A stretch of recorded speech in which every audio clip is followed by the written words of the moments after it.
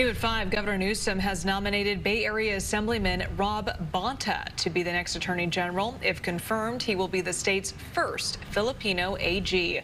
KPIX 5's Andria Borba with the announcement and reaction from the Filipino community. Andria?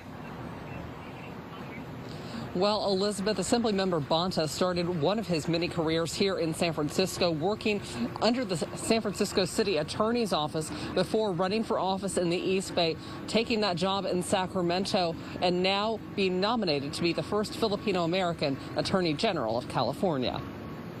Inside the old International Hotel, where his mother once fought for tenants' rights, East Bay Assemblymember Rob Bonta was nominated by Governor Gavin Newsom to be the next Attorney General of California. Is an incredibly important office in the cause of, yes, racial justice, social justice, economic justice, environmental justice. By the way, all things professionally since 2012, Rob Bonta has been on the forefront of as well. Bonta, born in the Philippines and raised in the civil rights movement by parents who worked with Cesar Chavez, has pushed criminal justice reforms, including ending the cash bail system in the state.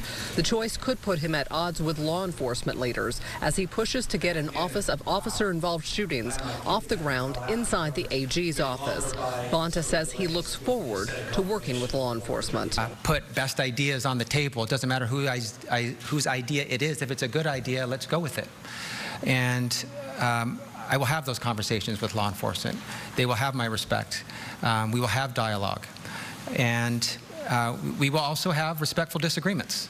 And that's okay. Bonta, if confirmed by the legislature, also inherits an office that has spent 4 years suing the Trump administration.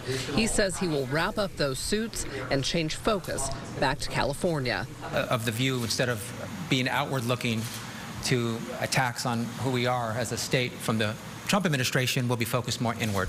Filipino leaders like Terry Vallon of the Filipino Community Center are thrilled by the choice and say Bonta has stood by them in the past and in this moment of anti-Asian violence. Right now at this moment, for someone who has stood with our communities, his family background and his history of standing with immigrants and workers at a time when there's anti-Asian violence and even killings of Filipinos here in the Bay Area in Northern California, it's important to have somebody who's going to stand with our communities. Now, Assemblymember Bonta's confirmation could take up to 90 days in the state legislature. And once he's confirmed, there is re-election to think about almost immediately. In 1 year and 7 months, that Attorney General's office goes up to the vote of the California voters again in 2022. He says he fully intends, if he is confirmed, to start that re-election process almost immediately. Live in San Francisco, Andria Borba, KPIX 5.